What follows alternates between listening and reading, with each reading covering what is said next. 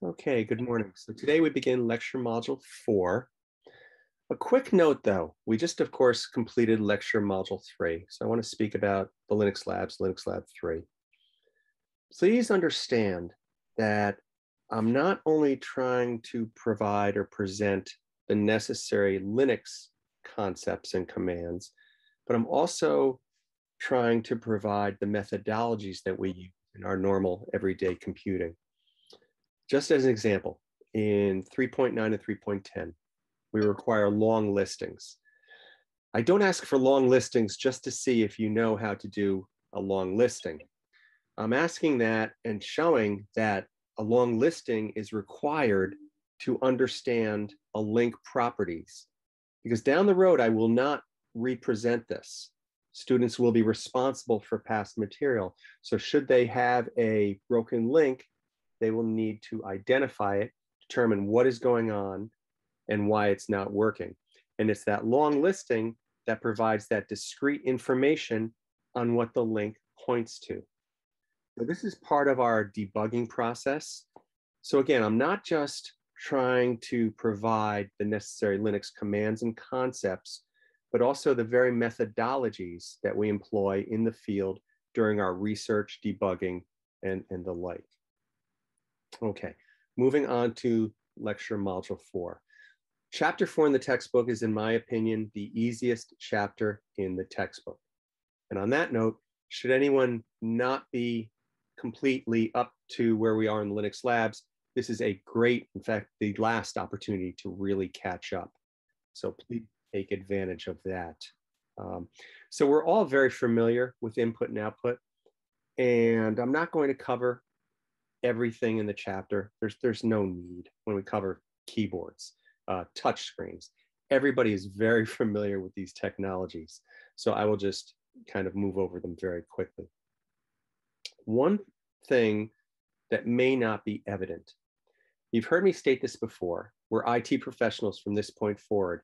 It's actually our responsibility to remain abreast of what is going on. It's part of our professional development. And this is actually written in the ACM, the Association of Computing Machinery, Code of Ethics and Professional Conduct. We need to acquire and maintain professional competence. Now, why is this very important? Beyond this, beyond your education, we'll all be out there working in the field. And something may come along, your supervisor may ask you for something, do you have a solution for this issue, this problem we're having? If we haven't remained abreast of what's going on, we may be unaware that there's a ready-made solution. And other organizations will be facing the same challenge. And if their IT professionals, their computer scientists, have remained abreast of the environment, they're up and running already. They have a competitive advantage over us. So again, it's our obligation to remain abreast of what is going on. So I'm slowly going to introduce the ACM Code of Ethics and Professional Conduct with each chapter as we move forward. And we'll see how it actually applies. Recall, IT, business, society, right? Anything new in IT is going to cause changes in business and result in changes in society. And the reflexive relationship also applies. So changes in society may drive changes in business and IT. Changes in business may cause changes in society and IT as well. So we really need to remain abreast of this as well. Again, I do see something in the chat. My chat screen is minimized, so I don't see it. I will answer that question after. If it's important, and actually every question is important, please speak out and I'll address it, because I guarantee if you have a question, someone else has that same question. So I'm going to jump to the textbook material. Now, I'm going to cover this in its entirety today. Tomorrow, we're actually going to look at emergent topics in input output, just to see what's out there. And some of it is just, jaw-dropping. It's amazing. So we'll take a look at that. Keyboards. I'm not going to say anything about keyboards other than introduce an operating systems concept. And we'll start looking at this next week. Most people, the general layman, does not understand that when they're typing at the keyboard, say creating a Microsoft Word document, those keystrokes are not going directly to Microsoft Word. they're actually going to the operating system. The operating system is determining, identifying that a key was depressed. It's going to convert it into an ASCII or Unicode character, the representation, and then pass that to Microsoft Word. It's the operating system that is the resource manager.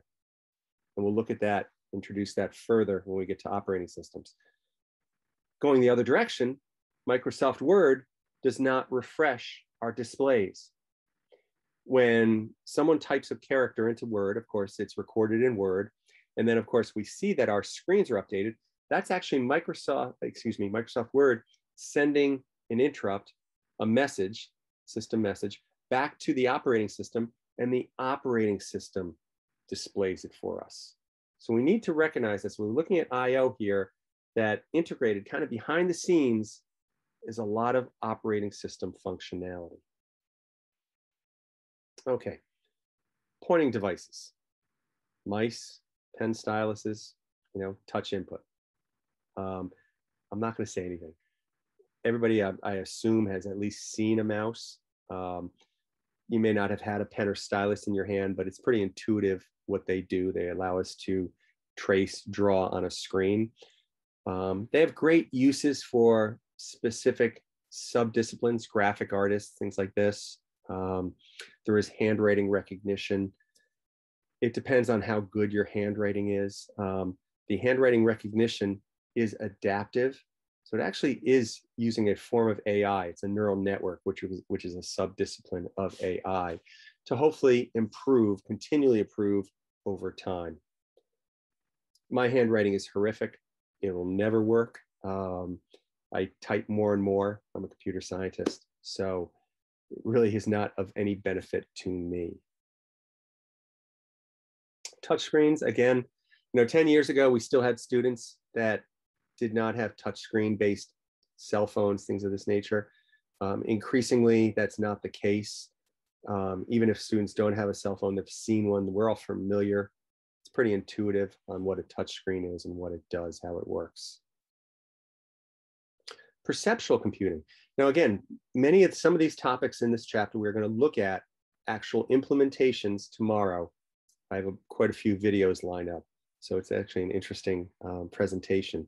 Perceptual computing is based on motion, and it can be device-free to where your hands do not have a device in them. Sometimes in games now, we have devices in our hands, so it actually helps with the internal gyroscopes and where they are in relation to the body. It can be done with infrared. It can be done with lasers. Quite a few things can be used to detect the motion. It actually there are even Wi-Fi security systems now that will detect motion and how a body is placed in a 3D environment. We're going to take a look at Apple. What is Apple's coming out with a new, essentially augmented reality glasses. And they actually might be using a ring on someone's finger. Now, I'm not sure how many Apple devices we need all over our body, because there are privacy issues too. And again, IT business society, we need to at least recognize and understand the privacy issues, because they are growing, they are mounting. Okay, scanners, scanning, reading, digital cameras. We've already covered how images are digitized. The computer, whether it's a scanner, a cell phone, whatever, digital camera, overlays a grid and then samples the color in each of the cells. And we know that to get higher resolutions, of course, we're going to have more cells. The grid is going to be tighter. This creates, as we presented, a bitmapped or raster image. There's no intelligence in those bitmapped or raster images. Recall, there is information, contextual information in vector-based graphics, again, which the textbook does not present, and I presented that 2 weeks ago.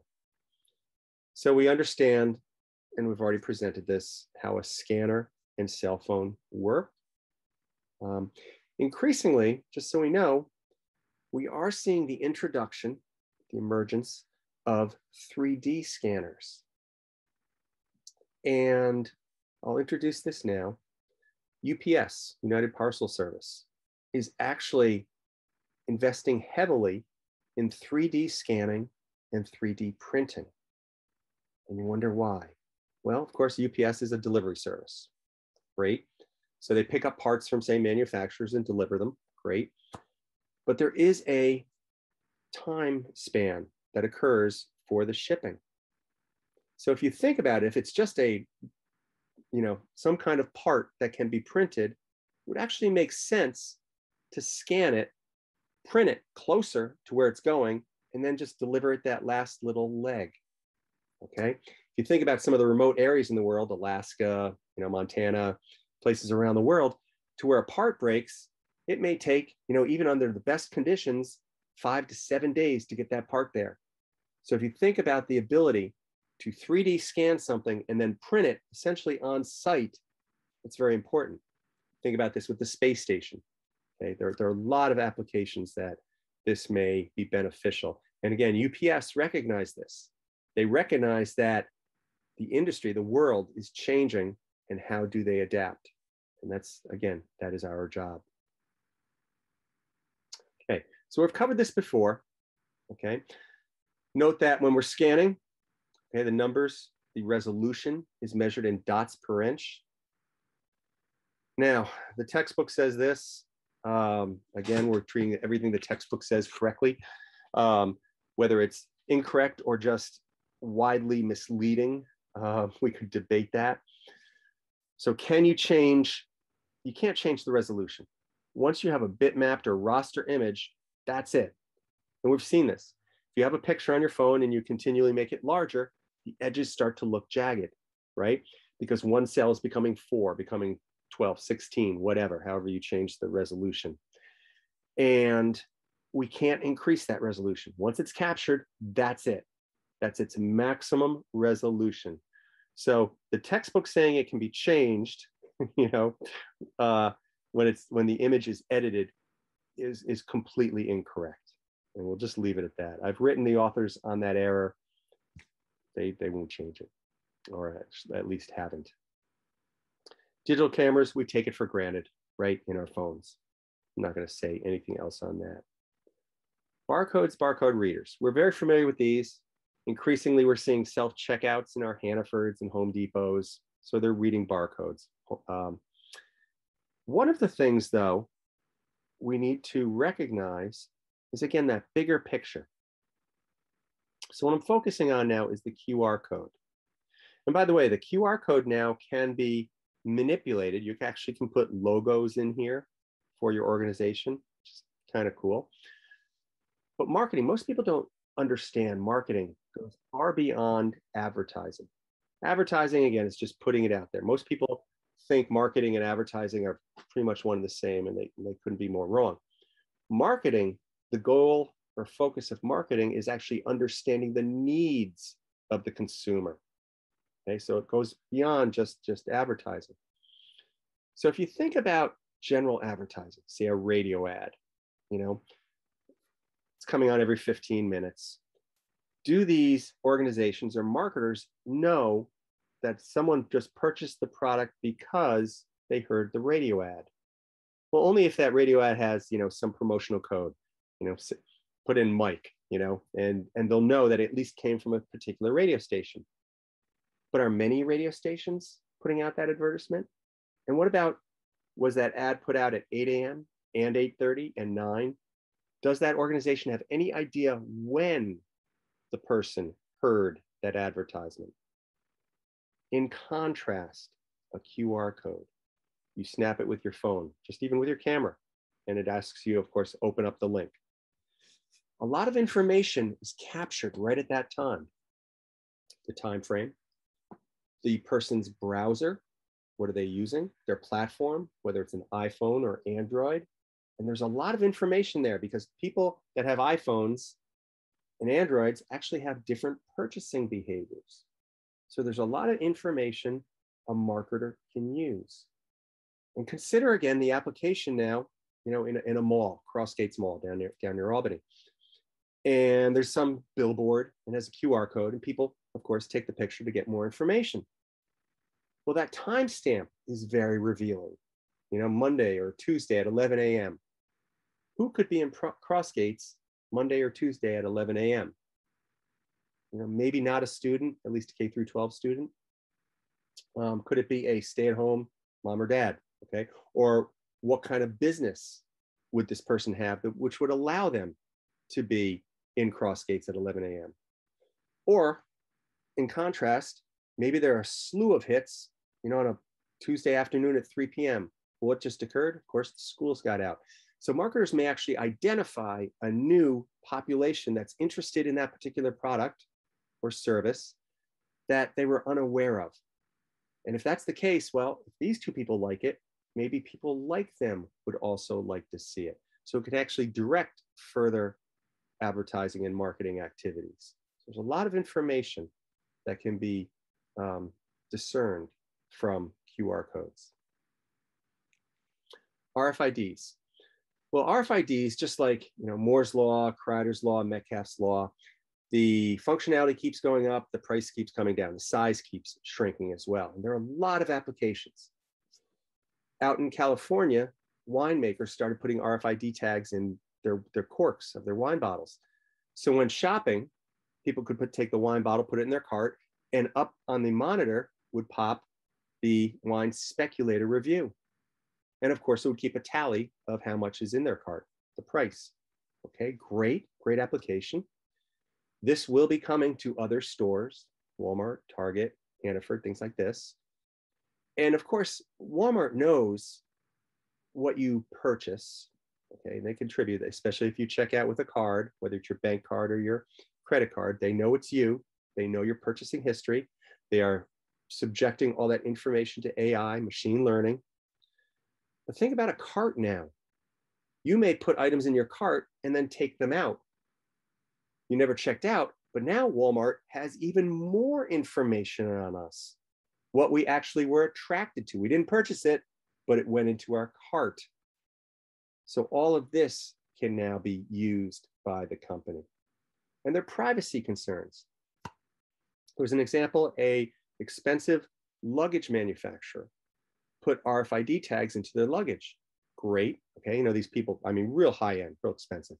These people have chauffeurs, assistants to pick up their luggage. So down in the airport, of course, they're waiting for it to come around the carousel. They have an RFID reader. Oh, that's the person I'm working for. Okay. Thieves, real quickly, learned of this. Well, if you're paying $2,000 for a suitcase, what do you think's in that suitcase? So now thieves in airports would get these RFID readers, walk around an airport. Oh, yeah, that's one of those expensive suitcases. I'm going to nab that. Okay, so IT business society. With each and everything we do, we need to think about how it can be subverted, how it can be abused. And its possibilities for abuse are almost endless. Near field communications, okay? The phone, being able to use your phone for checkout, things of this nature. One of the things that we see too, going back on the privacy, we see people trading their privacy for convenience. We'll talk about this more, the Alexas of the world, the Google, all of these digital assistants that we have, Siri, that are listening to us because they're on, they have to be on. So they're picking up things in our speech. And many people have recently noticed that just some product will appear in their sidebar on Facebook in the advertising that they were just speaking about. These devices are listening. Okay, we can't discount that. And that's a serious privacy issue. Going back to the ACM Code of Ethics and Professional Conduct, again, when we cover it, we're going to learn that it's our job to ensure people's privacy. And yet we have these things taking place where these assistants or our very phones are listening to us. So we're going to have to take a look at this. Optical mark readers and optical character recognition. Optical marks are just that. They're recognizing marks. Okay, pretty straightforward. I will hopefully provide some advice here. I would recommend that everyone get a scanner on their phone with OCR functionality. The ability to take a picture of text and have it converted to ASCII Unicode is wonderful, especially for education. You're at the library, you're working on a paper, you find a great quote. Rather than typing it, take a picture and have it converted to text, and then take a picture of the textbook info or the text information, the publisher, the title, all that for your reference for your paper is just a great time-saving mechanism. I wish I had had this in my grad school, would have saved me a lot of time, but I didn't. So I do recommend that. They're free. Just, go on your app store or Google and look for a scanner with OCR and get a free one. They're out there. Okay. On that note, by the way, I said that free word. I'm just going to recall what I said. If something is free, you or we are the product. So yes, we're getting that free scanner, but of course, whoever we got the scanner from, whatever organization, company that made it, they're seeing what we're saving too. So just recognize that. I don't think they really care if, or there's nothing there when I take pictures of computer science theory. So biometric readers. Biometric readers are here. We're going to look at them in security as well. And we have to, again, privacy. We have to be concerned because increasingly we're seeing facial recognition being used. Okay. And that in itself isn't bothersome to me, except the way it's being used. Because now there's a database, of course, of our faces. And we're seeing the rise and rapid evolution of the Internet of Things, where there are cameras everywhere. And you look at what's happening in China, okay, with the social credit system. And they're just tracking people. So we need to at least be aware of it. I would say concerned about it, but we'll look at that as well. By the way, they can also look at our facial expressions and interpret them using predictive analysis, things like this. And that could be troubling. So they determine, you're up to something with a 99% accuracy. What about the 1% you're not up to? You just had an expression on your face. So this is open for interpretation, and we'll look at this more when we get to ethics, things like this. Augmented reality. Tomorrow, the Apple Glass is getting real close. It looks like an incredible product. So augmented reality, of course, is superimposing information from our computing, our information sciences, onto the environment.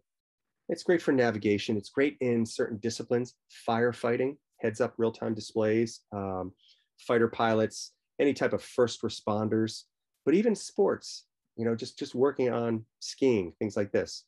There's some great applications in augmented reality taking place, simulation, training. Audio input. The only thing, I've covered this. We know how to digitally sample audio.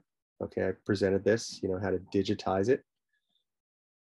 We need to recognize there are two distinct levels, okay?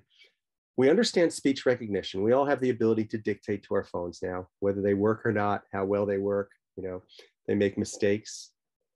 And that's just understanding, looking at the speech, all right, detecting phonemes and pattern matching them. Well, it's most likely, this is the word that was said, okay? So we see that.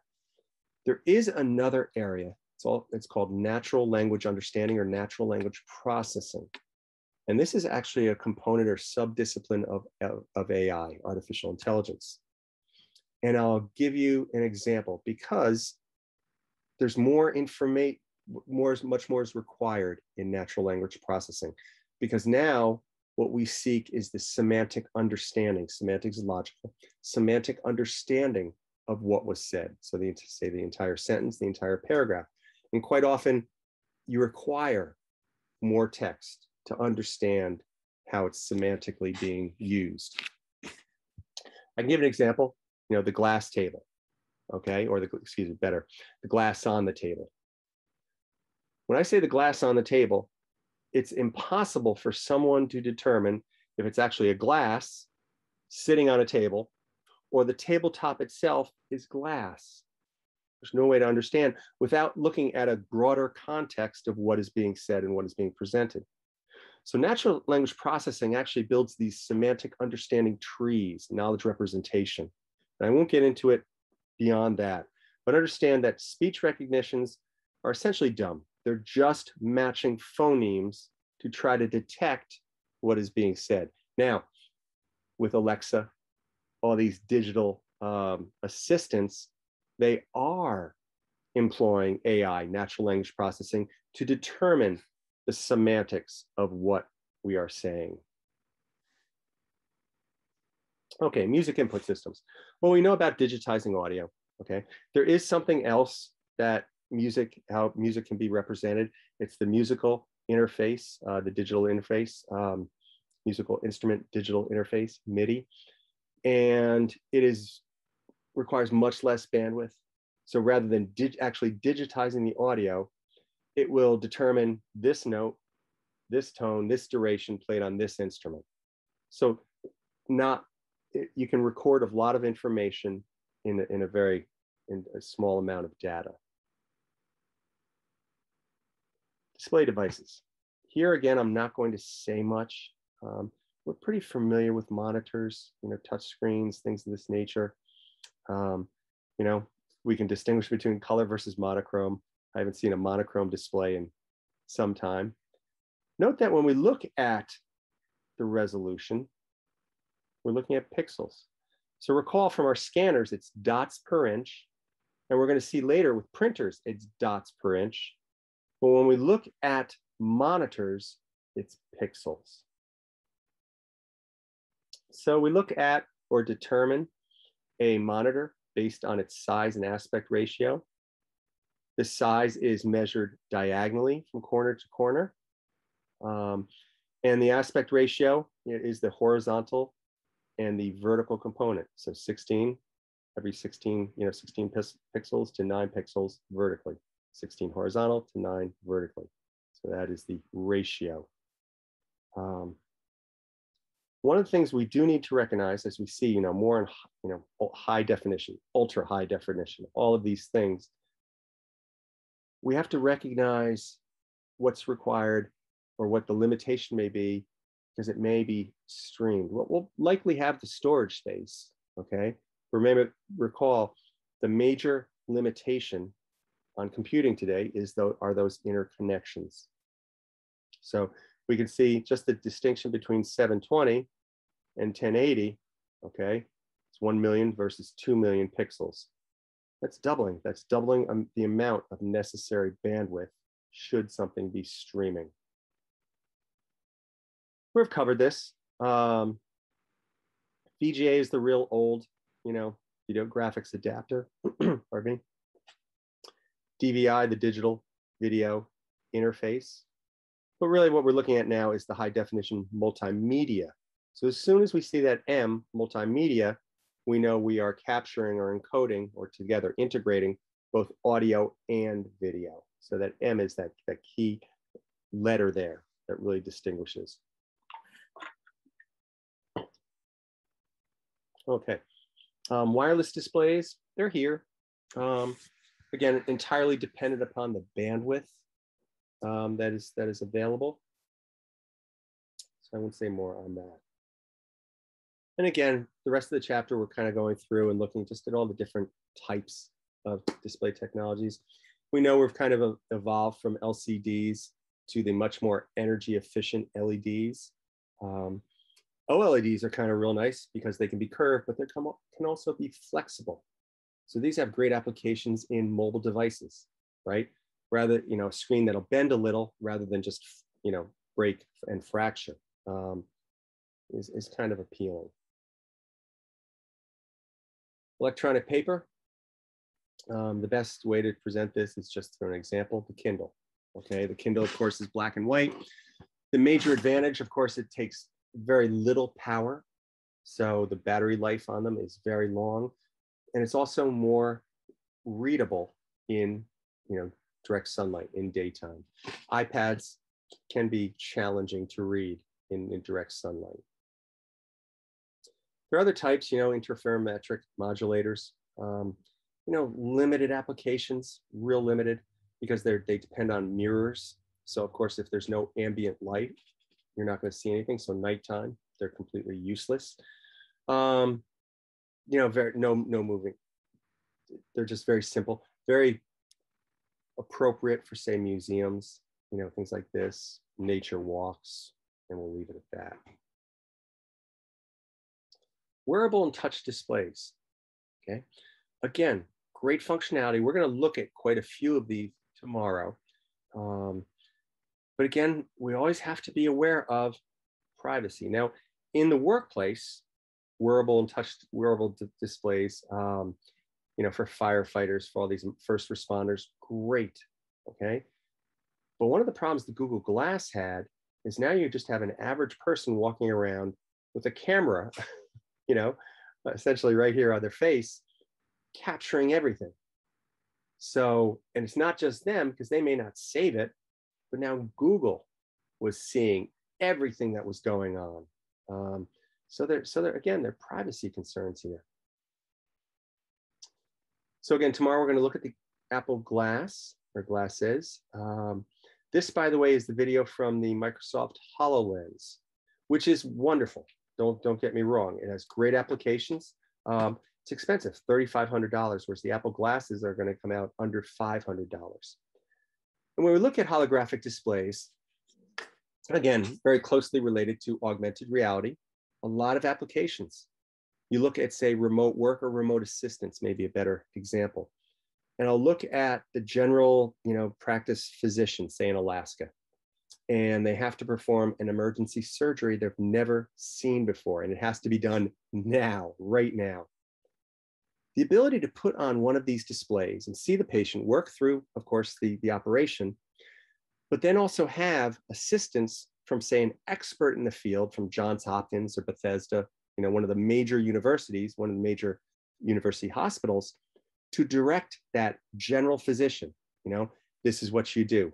So you're looking at the physician, and remotely, of course, the expert can say, okay, you need to cut here. You need to look for this. Beware of this, okay? It's a wonderful application. Here in this video, you have someone remotely assisting someone locally to do a sink repair. So great, okay? Car repairs, you can think of all of these applications. Holographic displays and augmented reality can be incredible. Multimedia projectors, we know projectors, okay? What's really interesting is the Pico projectors. I'll show you something tomorrow, which is essentially a snap-on iPhone case and will project on a wall. Even in bright light, you can actually see it very well. Essentially gives your phone the functionality of having a larger monitor. And I'll actually show you some keyboard technologies that will actually, you don't need a keyboard too. So as we look at, the evolution of the mobile device, it has yet to supplant the desktop, the notebook computer, but with some of these add-ons, it's actually getting closer and closer. So we'll take a look at that tomorrow, the Pico projectors. Printers, I'm not going to say much about. When we look at, dot matrix, lasers, inkjets, and really when it comes to purchasing a printer, well, what are our needs? Are we just printing documents? Fine. Do we need the higher resolution and color for photos? Okay. But also, what is the total cost of ownership, TCO? And that's the first time I've used that term. And we'll look at that when we get to systems analysis and design. Because, of course, in the enterprise, we're always performing cost-benefit analysis. There's not just the initial cost, it's what's the cost over the lifetime. Because inkjet, the printing material is actually very expensive in contrast to lasers. So a laser printer, while it may be a larger upfront cost, in the long run, it may be more cost effective because the toner cartridges are much less expensive than the inkjets. Okay, so that's printers. Again, printers, when we look at resolution, it's dots per inch, just like a scanner. And again, a monitor is pixels. Okay, so nothing more there. Connection options, if you can go to a network type printer, And most printers actually today have Ethernet ports on them, so you can plug it right into your router. You know, so I guess for a home application, you can print from any device, anywhere wirelessly in your house if you have a Wi-Fi router. Multifunction devices are nice. 3D printers. As I mentioned, you know, UPS is investing heavily in 3D scanning and 3D printing. They see what's coming, okay? And with a 3D scanner, you know, it introduces a world of other problems, intellectual property rights. You know, you spend all this time developing some product, and someone can come along real quickly and 3D scan it and steal that intellectual property. That's, you know, in the past, we always worried about, you know, songs being stolen, programs being stolen. 3D scanners and 3D printers takes it to a new level. And we'll look at that. What you can do with 3D printers today is amazing. I'm going to show some things tomorrow. You can even 3D print a house. I'll show that tomorrow. Audio output, you know, love my Bluetooth speakers, things like that. There are other devices, and the research here is really cool. There are devices that will turn any object into a speaker. So we'll look at that again tomorrow as well. So tomorrow's going to be kind of a good one where we get to just relax and see what's out there. On that note, if you are aware of any new emergent input output devices, please send them to me. I'll quickly assess them. I'll get them up on CISS100.com. And again, we're a networked community. We need each other to remain abreast of what's going on in the environment. That's all I have for today. If you have any questions, please let me know. Again, I see that question in the chat. I'll get right there.